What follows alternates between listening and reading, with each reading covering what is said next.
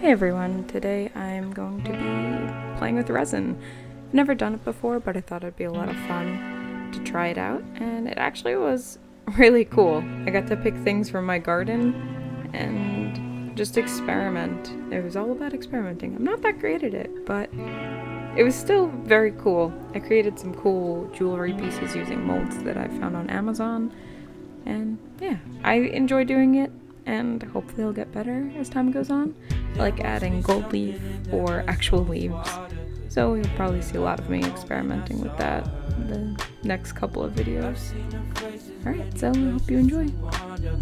Feeling just a little bit harder. There must be something in that West Coast water, 'cause I really loved the moment I saw her.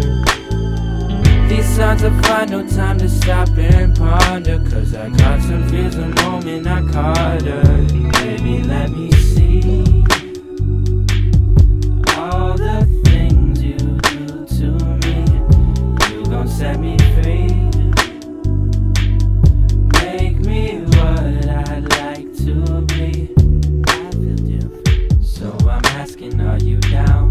Drowning in your blue, so let me cruise around your town. Watching pink skies, 'cause feelings rise at sundown. I can hear your sound as it's swimming through the ground. So here I'm using a mold for shot glasses actually, but it's meant for candy. But I found online that if you used any kind of like silicone mold, you could experiment with it, so here's me experimenting. I thought it'd be fun to have that gold leaf clear look. I'm really into that, if you couldn't tell from this video. Decided to add some drops of black to try making like a watercolor look. You'll see at the end, not that great, but it was a lot of fun experimenting. Same with the paint earlier on. And these are just some pieces I decided to experiment with because I had extra mixture. So yeah. Popping them out was actually very satisfying. You got to twist and popped it right out. Some of them took forever, that's why I accidentally destroyed some of the crystal looking ones that you'll see further in the video. But yeah, overall, fairly easy. Takes like a day to dry. Use your heat gun to get the bubbles out. Still have to work on that tactic because I'm not very good. But yeah, I thought it was really cool and interesting to play around.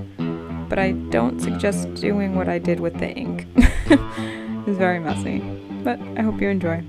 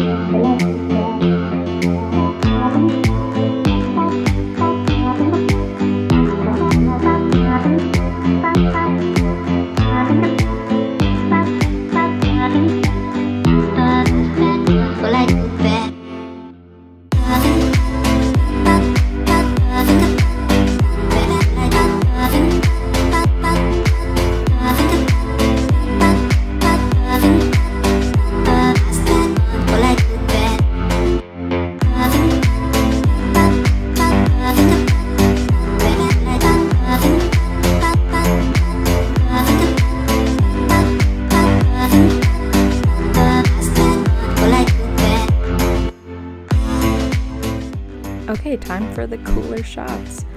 I definitely tried experimenting and some of it did not turn out well, but you win some, you lose some.